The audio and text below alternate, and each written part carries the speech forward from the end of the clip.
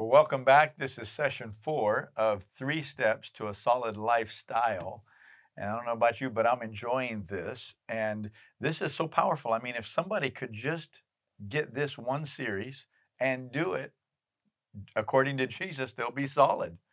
And the storms of life won't be able to take us out. So let's open up in prayer, and then we're going to jump into today's lesson. So, Father, we thank you for your word. We thank you for what you're speaking to us about 3 steps to a solid life and lifestyle. Help us to see by the Holy Spirit what the Word of God is teaching us today. In Jesus' name, amen. Amen. Well, we talked about these 3 steps to a solid life: come to Jesus, hear his sayings, and do them. But we talked about how Jesus didn't want us just to hear the gospel and come and pray a little prayer and then to say, yep, we're saved now, so now we're solid. Well, of course not. Of course not. Somebody that just hears the gospel and prays a prayer did not do the sayings of Jesus. Jesus is talking about a lifestyle of coming to him, hearing his word and doing it. But how does that practically play out? That's what this series is: 3 steps to a solid lifestyle. So we talked about 3 different kinds of steps: daily steps, weekly steps, and seasonal steps. So in one session, we really focused on daily steps. And then in the next session, we focused on weekly steps. And now we're on seasonal steps. In daily steps, we talked about every day listening to some of the Word of God, every day reading some of the Bible, maybe a chapter at least, and every day praying. I mean, doing those things every single day will make a difference in your life. And then we talked about the weekly steps, which are services. Come to church service every week, at least a service every week. And then groups: come in a small group and fellowship around the Word of God and receive ministry and pray with one another. And then ministry. Everybody every week is called to do some kind of ministry. The Bible says every part does its share. So now we're turning our attention to seasonal steps. And so let's open our Bibles now. We always go back to the Bible, but I want to go to the book of Matthew, the last chapter in the book of Matthew. And we're going to look at the Great Commission of Jesus. And of course, it's also captured in Mark chapter 16. It's also captured in Acts chapter 1. But let's look at it here in Matthew chapter 28, and we'll come down to the 19th verse. And here's what Jesus said, very popular, but let's listen here in terms of the seasonal steps that Jesus talked about. He said, "Go therefore and make disciples of all the nations, baptizing them in the name of the Father and of the Son and of the Holy Spirit." Now notice verse 20, "teaching them to observe all things that I have commanded you, and lo, I am with you always, even to the end of the age." So notice when he told his disciples, now this is just before he ascended into heaven. So this is the final conversation. And he said, now go into all the world. Mark's gospel says, preach the gospel to every creature. And of course, they need to do that to get people saved. But Matthew picks up that he also said, don't just get them saved, but disciple them, make disciples of all the nations. And he said, baptize them in the name of the Father, the Son, and the Holy Spirit. That can be done very quickly. I mean, in 10 minutes, we can have you baptized. But this next part takes time. Teaching them to observe all things that I have commanded you. Well, Jesus spent 3 years with them.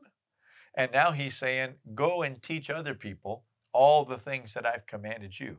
Well, if it took 3 years for them to get it, then it's probably going to take at least 3 years for other people to receive it, because the 12 disciples or apostles, they were full-time with Jesus. I mean, they left their jobs and they walked around with him full-time. Well, the whole church can't do that. The church can't just quit all their jobs and follow along and become disciples. That's not what the Lord's saying. So in other words, it's going to take longer to disciple people over years in all that Jesus has commanded. And really, we could say, in the Word of God, in the Word of God. So let me give you the breakdown of seasonal steps: daily steps, weekly steps, and now seasonal steps. So For seasonal steps, we have discipleship, we have training, and we have fasting. Discipleship, training, and fasting. Now, I want to focus for a moment on discipleship. You know, every believer is called to be a disciple, but discipleship does not happen automatically. Discipleship has to be intentionally embraced. You have to lean into this. The root word for disciple is discipline. Discipline. In other words, there's a disciplinedness that God's going to bring to us of approaching His Word. You know, this whole lifestyle that we're talking about requires discipline. This is part of your discipleship to walk this out. And Jesus told them to go make disciples, teaching everybody to observe or to obey all the commands that He gave. Well, that's going to take time. That's going to take time. Now, I want to go over to one of my favorite passages in the whole Bible, and especially when we're talking about discipleship, Psalm 1. Psalm 1. And even though this is in the Old Testament, I'm telling you, I believe Psalm 1 gives maybe the best snapshot or summary of biblical discipleship anywhere in the Bible. There are some others that parallel it and also do a good job of summarizing discipleship. But Psalm 1 is by far my favorite, at least that I found so far. But let's look at it here. Psalm chapter 1, while I'm getting there, I'll begin quoting it. Blessed is the man who walks not in the counsel of the ungodly, nor stands in the path of sinners, nor sits in the seat of the scornful. Verse 2, but his delight is in the law of the Lord, that's the Bible, and in his law he meditates day and night. Well, what will happen to a person that does that? Verse 3, he shall be like a tree planted by the rivers of water that brings forth its fruit in its season, whose leaf also shall not wither, and whatever he does shall prosper. Folks, this is talking about a solid life. This is talking about a disciple. You remember Jesus said in John 15, he said, if you abide in my word, you'll be my disciples indeed, and you'll know the truth, and the truth will make you free. Well, that's in John 8:31-32.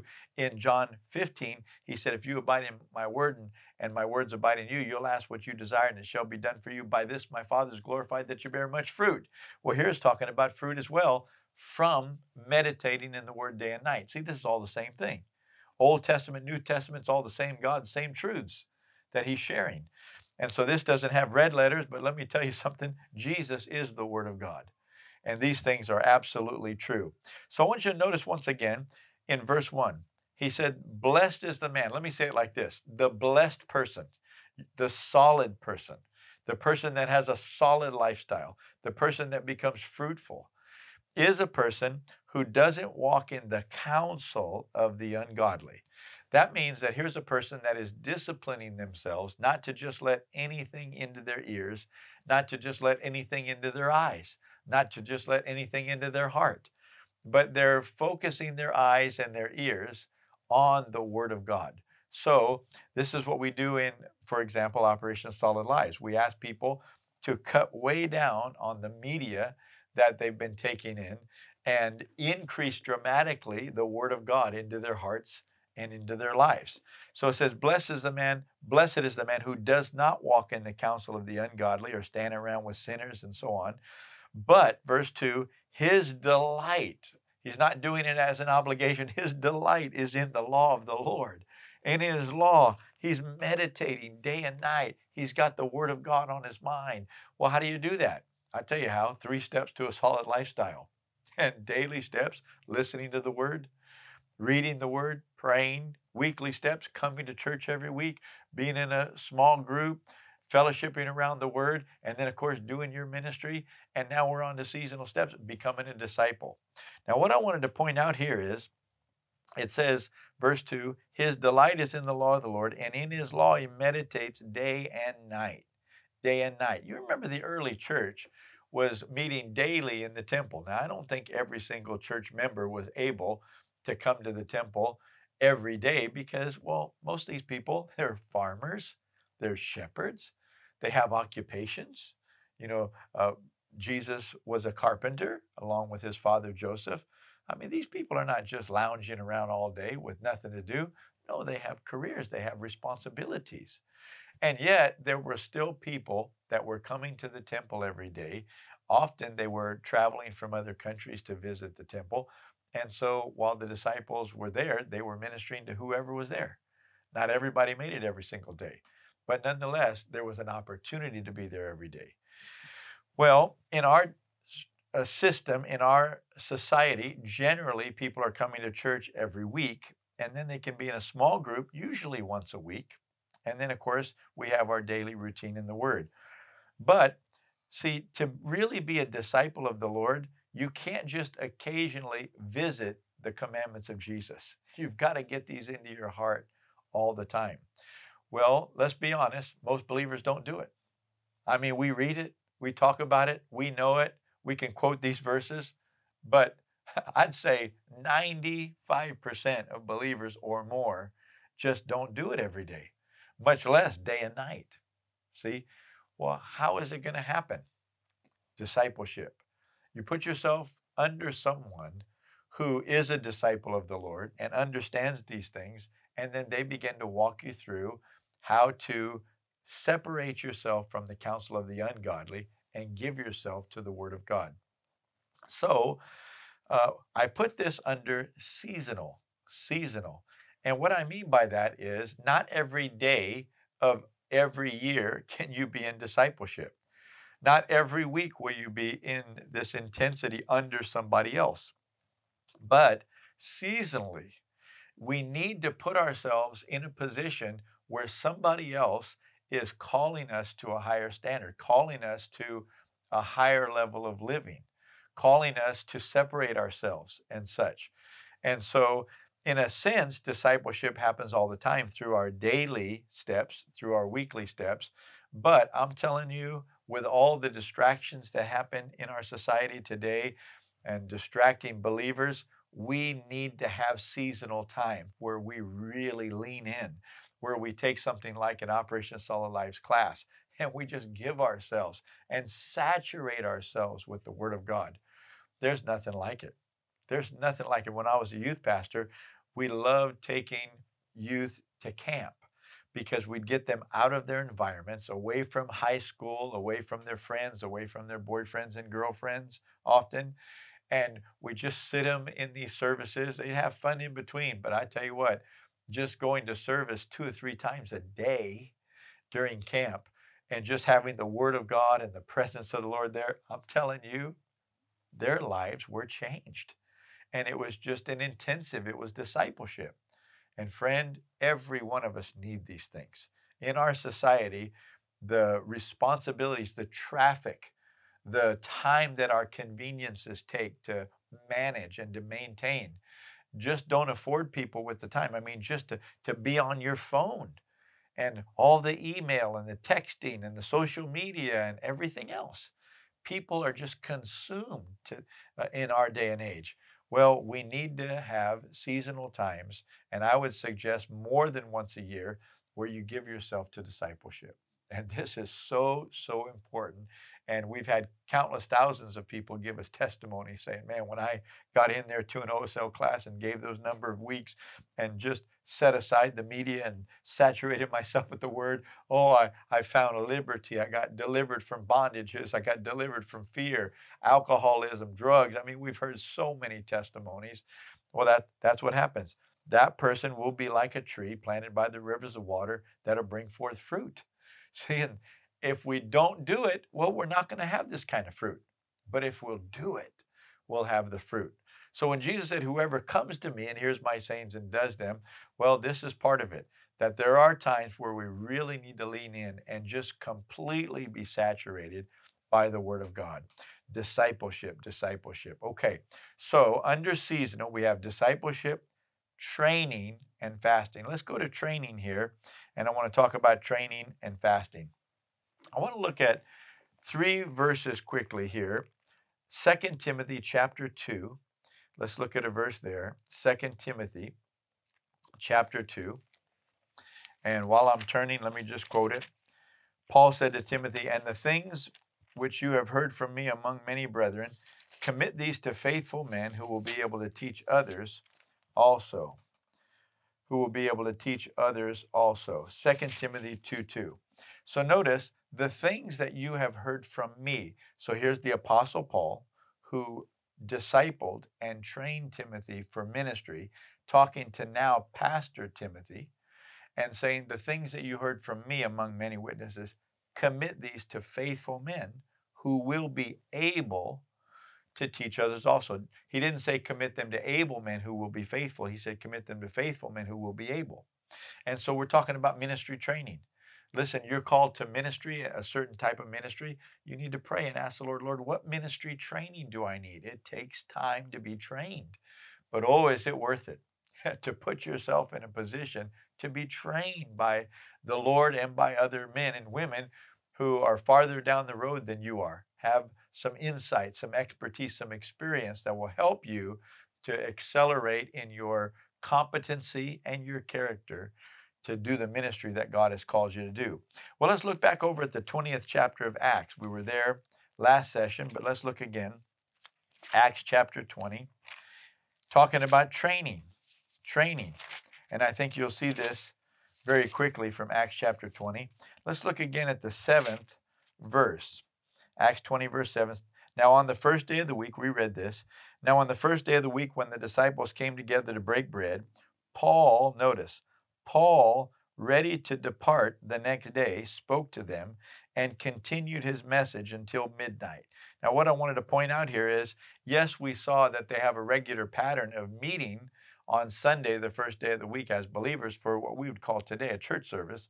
But this was a special occasion. This was not just any church service. We have the Apostle Paul here with us. This is our father in the faith. This is the one that oversees us. And so this is not a normal church service. This would be something like a conference. This is a special guest that has come in. It is our beloved Apostle Paul. And so we're not just going to have church for the typical amount of time. This thing continued until midnight, and there's nobody complaining. There's nobody complaining. And so this is more like giving themselves to a conference, and everybody's still there. The Bible says there were many lamps. In fact, look at it. It says they were, in verse 8, there were many lamps in the upper room where they were gathered together, and in a window sat a certain young man named Eutychus, who was sinking into a deep sleep. He was overcome by sleep. Well, Paul's preaching until midnight. That's a long message. Let me tell you, I used to feel bad for preaching long messages, but this passage of scripture encourages me every time I read it. So notice this. It says, this young man was sinking into a deep sleep, and he was overcome by sleep. And as Paul continued speaking, he fell down from the third story. Wow. And was taken up dead. But Paul went down, fell on him, embracing him, and said, do not trouble yourselves, for his life is in him. Now when he had come up and broken bread and eaten, notice, and talked a long while, even to daybreak. Paul's still talking. He's still ministering all the way until the sun comes up. Talk about a long message, a long service, a long time of ministering. Well, his heart loves these people, and this is a special occasion. This is not a typical meeting every week. This is more like a conference. But I want you to notice it's in the Bible for our learning so that we can understand that there are occasions when we have some special speakers, some special times to separate ourselves, to be trained, to be taught, to really saturate ourselves with the Word. Yes, discipleship, but also training. We'll look also in the 17th verse of that same chapter, and notice it says, from Miletus he sent to Ephesus and called for the elders. See, so he didn't want to stop in Ephesus, you remember, but he called for the elders. And what happened there is he had a whole ministry training conference, and he ministered to them. In fact, let's just pick it up down here. Let's come down to verse 25.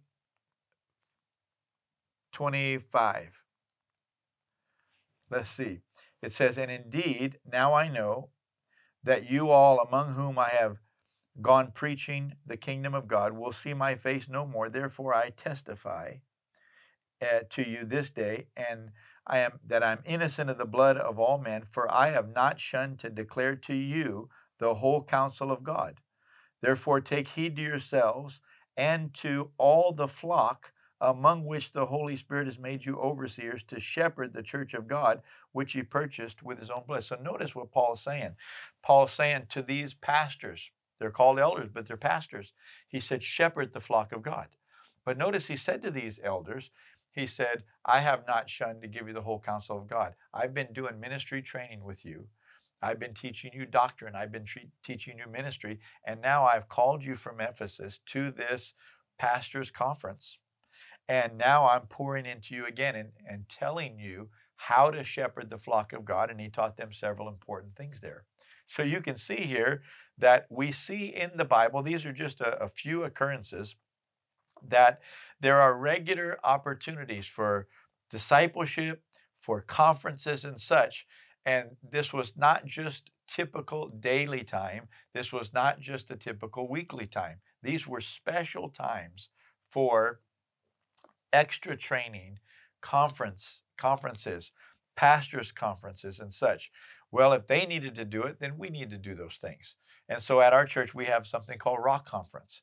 We have the BFAM conference, Be Fruitful and Multiply, for leaders and such. We have women's conference, men's conferences. See, all these things, they take sacrifices, but boy, when you lean in, the Holy Spirit does something that doesn't happen on just the daily routine or the weekly routine. These are special times.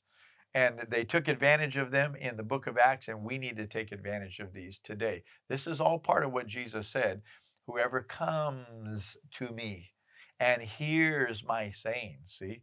And so this is part of what we need to do when these things occur seasonally. They're not every week, but they do happen seasonally. And then let's just look at this last one, fasting. And notice in Matthew, turn over to Matthew chapter 6. I want you to see something that Jesus said. Matthew chapter 6, and then we'll close with Acts 13. Matthew chapter 6, and of course this is the Sermon on the Mount, and Jesus began to teach about prayer. Prayer, Matthew 6, and come down to verse 16. Matthew 6:16. And notice Jesus said this, moreover, when you fast, do not be like the hypocrites with a sad countenance, for they disfigure their faces, notice, that they may appear to men to be fasting. Assuredly, I say to you, they have their reward. But when you fast, anoint your head and wash your face, so that you do not appear to men to be fasting, but to your Father who is in the secret place. And your Father who sees in secret will reward you openly. I want you to notice a couple of things here. First of all, in verse 16, moreover, when you fast. He didn't say if you fast. He said when you fast. Every believer is called to have times where we tell our flesh, hey, I'm not feeding you right now. I'm going to feed my spirit. I'm going to fast. I'm going to pray. I'm going to seek the face of God. And he said, when you do that, don't do it to impress people. In fact, don't even let them know that you're fasting. Now, that doesn't mean you get over religious about it. And, you're fasting. Somebody said, are you fasting? I don't want to talk about it. That's ridiculous, okay? If somebody asks you, just say, yes, I am. But don't try to get them to ask you. Don't try to make yourself look like you're fasting, because he said then that is your reward. But if you'll just do it between you and God, and what you're saying to the Father is, Father, I'm seeking your will. I want your way in my life. And if you'll fast that way, he said, your Father who sees in the secret place will reward you openly. I don't know about you, but I like that. I like that. But it's between you and him. In other words, it's of a sincere heart. You really are looking to him to be your reward, and not to the praises of men to be your reward. So Jesus said, when you fast. And then let's just look quickly at Acts 13. Acts 13. This is all over the New Testament. In various places we could turn. But in Acts 13, you'll notice right at the beginning it says about the church in Antioch. It says, now in the church that was at Antioch, there were certain prophets and teachers, and it names 5 men, starts with Barnabas and ends with Saul, who is Paul. And then it says, notice in verse 2, as they ministered to the Lord and fasted, the Holy Spirit said. Now this is the point. When we take time, we tell our flesh no. And we don't let our flesh eat and get relaxed. We say, no, you're not going to eat. I'm going to press in to hear God. Well, your spirit becomes more sensitive because your flesh is not wanting to lay down after you eat. Your spirit is available now to hear more readily from the Holy Spirit. So it says here, as they ministered to the Lord and fasted, the Holy Spirit said something. Now separate to me Barnabas and Saul for the work to which I have called them. Then notice this, after the Holy Spirit spoke, having fasted and prayed, they laid hands on them and sent them away. This was a lifestyle in the early church, that we would have times, they would have times of fasting and prayer, telling their flesh, we're not going to eat right now, we're going to focus on the things of the Lord. And friend, let me tell you, you may not be fasting every day. You may not even be fasting every week, although you could. But seasonally, there need to be those times where we set aside food and pleasure and convenience and what our flesh loves and say, no, I've got to fast, I've got to pray, I've got to seek the Lord. We've always encouraged people, at least annually, get before the Lord and say, Lord, what are the roles you've called me to play in this season? And Lord, what are the goals? What things should I be focusing on in each one of those roles? You'd be surprised how roles that you have played, like maybe you were a coach of Little League before. Well, thank God. That's a wonderful thing. You can influence people, love people, serve people, but maybe that's not what the Lord's called you to do at this season. And if we don't ask and seek Him, we'll just keep doing the same things. And we think we're following the Lord, but we're not. We're just following routines. Or just because somebody praises us and saying, you're a great coach, or you're great at this or great at that, we tend to be encouraged by those things, so we keep doing them instead of coming and fasting and praying and asking the Lord, Lord, what do you want me to focus on? See, so these things are so important. Daily steps, weekly steps, but now seasonal steps. And with the seasonal steps, we must lean into discipleship. We must lean into training for our ministries and to be enriched in the Word of God. And we must give ourselves periodically to fasting and prayer so we can hear God clearly and we can make those important strategic adjustments in our lives as the Holy Spirit speaks to us. Praise God.